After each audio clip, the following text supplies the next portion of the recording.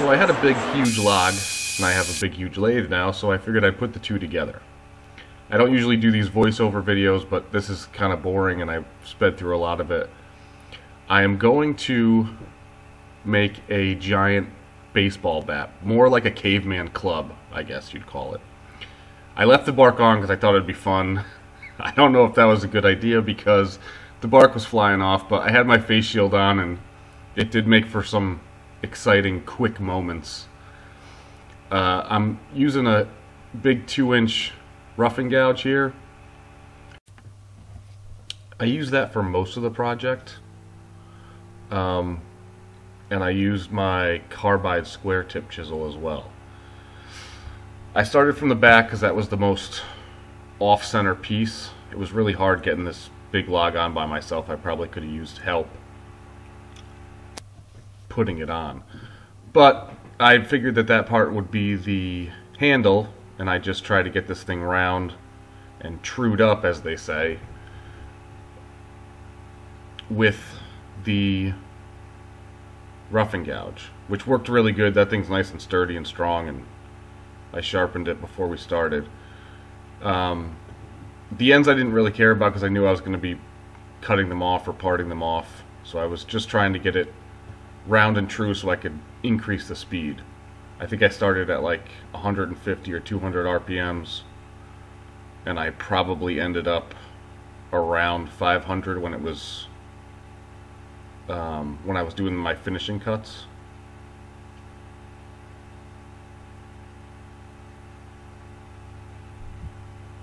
So as you can see here, I'm just taking my time, and I'm whittling away and checking my progress and seeing how it's going until I get to the end, and then I can go back and start shaping it.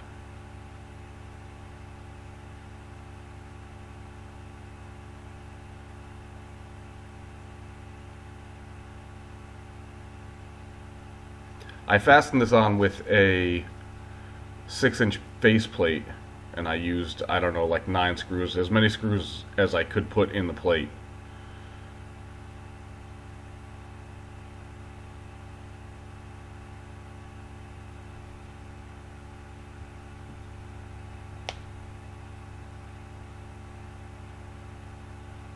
So here I'm working down the handle, and I kept testing it to see.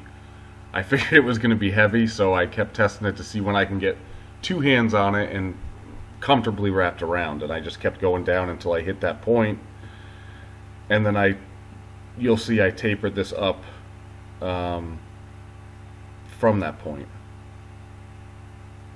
This is where I switched over to the carbide square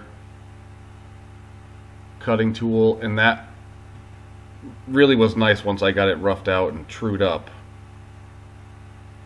From here on out, I pretty much just use that.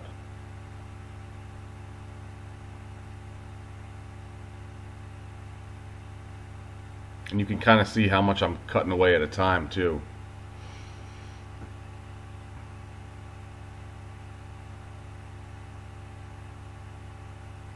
It was really super fun to put a big piece like this in the lathe and make something out of it. I had done it once before, and it came out really good, but this one I was making special for my brother.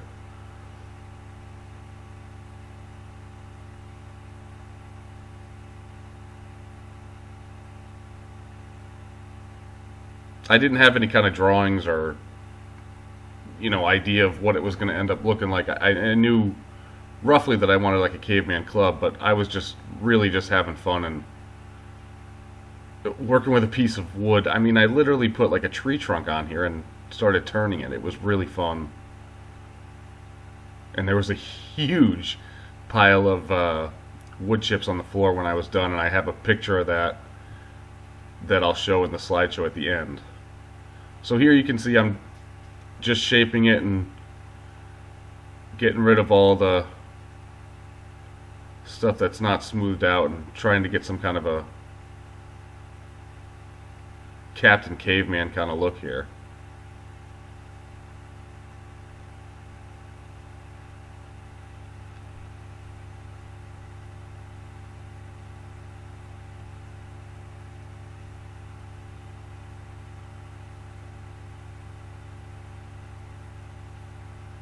Now that I'm at the end, I'm marking out roughly where the screws end up, knowing that I'm going to have to part it off at that point, so I just made a rough mark there, and I figured I'd cut it off later. So now I'm just smoothing it up, getting ready for sanding and doing a little final shaping.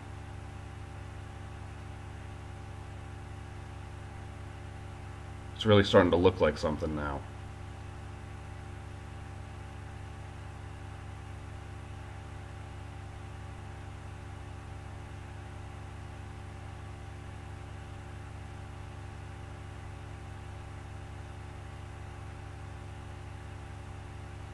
I made a mark to part off the end too because I didn't want the little pinpoint from the tailstock in the end. Sanding went kind of quick. I wasn't really, this isn't fine work, so I didn't have to get it like super smooth. So now here I'm taking all those screws out of the faceplate, and then I tried cutting the end off on the bandsaw. That was a bad idea. So I stopped that and I switched over to a handsaw, and after 2 cuts I was thinking, you gotta be kidding me. So then I moved over to the big boy. Chainsawed that off in no time. Cleaned up my cut a little bit. That was a lot more fun. A lot safer.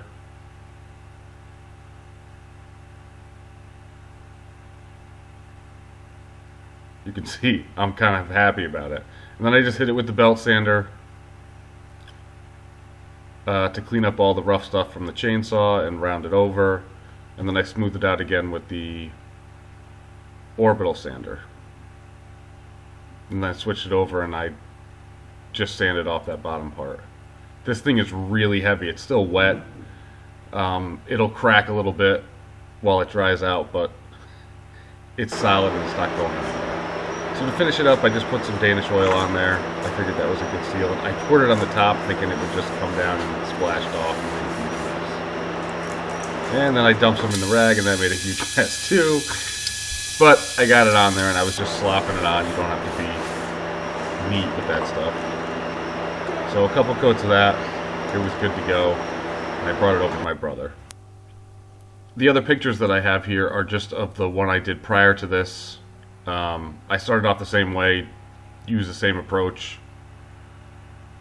That one came out really good, but I keep that one in my shop, and I have a little sign next to it that says complaint department, and I have it hung up. It's a lot of fun when people come over. It's a good conversation piece. Forget trying to swing it.